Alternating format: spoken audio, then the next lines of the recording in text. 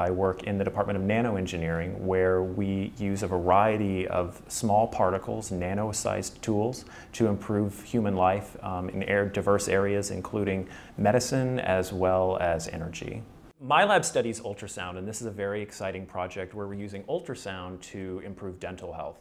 Many people are familiar with ultrasound in obstetrics and monitoring pregnancy, but it's used in a variety of applications, but rarely in dentistry. We think this is a very exciting application of ultrasound to improve what's known as the pocket depth measurement.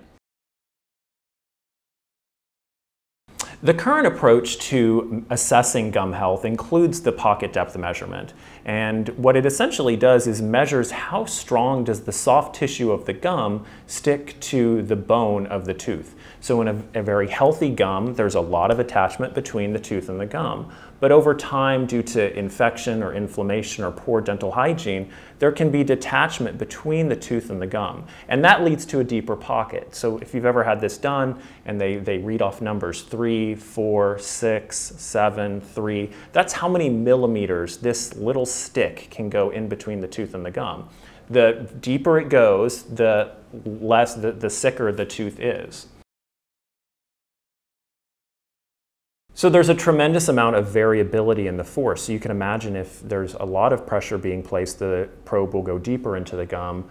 If there's a small amount of pressure, the probe does not go very deep into the gum. So studies have shown that there's a variability as high as 40 to 50% between technician to technician and between dental practice to dental practice. What this leads to then is unnecessary treatment, as well as a lack of treatment if patients are underdiagnosed or overdiagnosed with dental disease. There's also a tremendous amount of pain involved in this process, and this can lead to bleeding and can in fact even lead to additional new infections. It also takes a lot of time. So if we're imagining in ways that we could reduce costs in healthcare, if we could either see more patients per unit time or reduce the number of caregivers that are needed for a patient, we could allow more patients to have access to dental care. One of the most exciting features of this approach is that we're measuring the entire pocket depth. You could imagine that if the technician probes to the left side of the tooth or the right side of the tooth or the center part of the tooth, they could miss or identify disease in a very variable approach. So there may be a region that has a very deep pocket, but because they're to the left or the right of that pocket, they don't identify it. Therefore, the patient will have disease that isn't treated.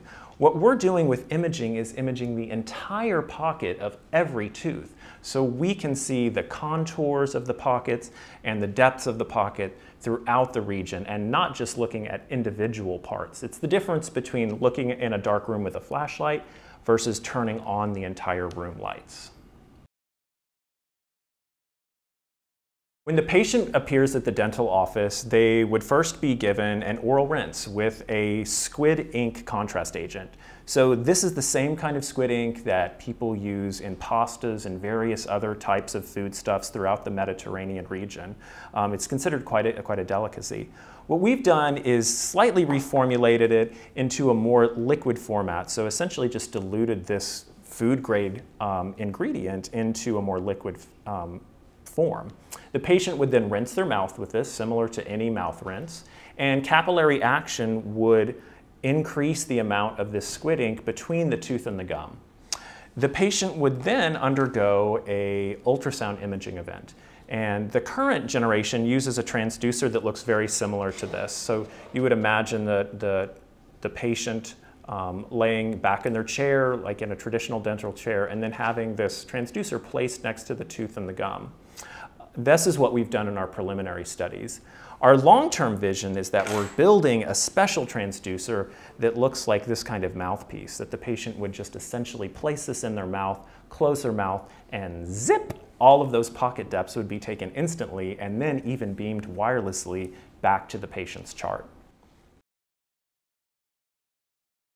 We actually got the idea for Squid ink with a dinner with some Japanese colleagues, and we were discussing some of the various cuisines throughout the world, and we realized that Squid ink actually contains a very high concentration of melanin nanoparticles. So melanin, as you might know is involved in hair and skin coloration. It's a dark, light-absorbing molecule.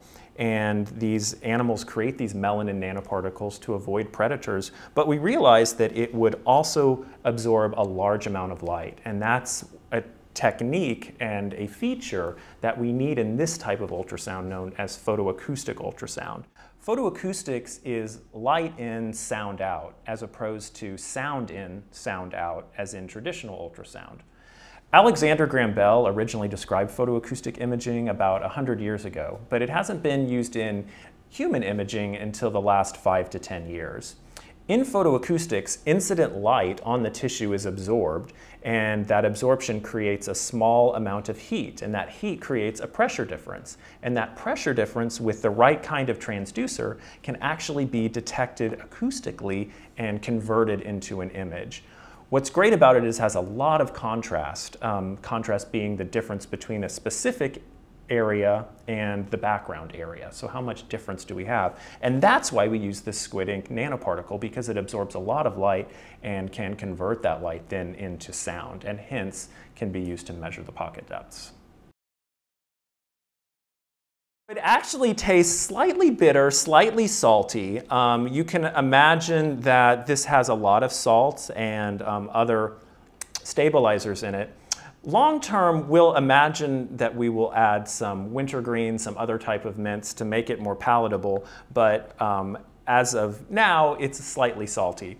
An important thing is that this is not going to turn your teeth black. We spent a lot of time in this manuscript studying how stable is this dye when it's on the teeth.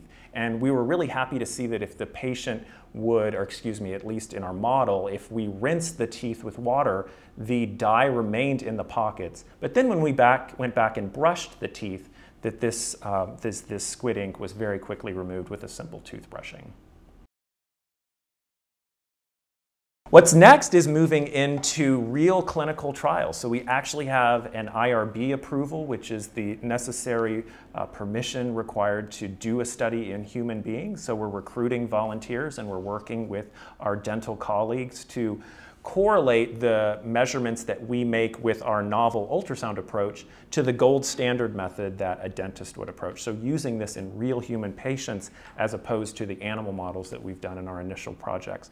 We're also really excited to start building this kind of mouthpiece that would allow for instantaneous scanning of the entire mouth as opposed to this sort of point-by-point approach that we're doing with our current ultrasound transducer. Ultimately, the goal here is not only to increase the quality of care that patients receive, but also the number of patients who have access to dental care. You can imagine that this technique is relatively low cost and is easy to apply broadly. So we could imagine that not only does the care get better, but more patients have access to this care.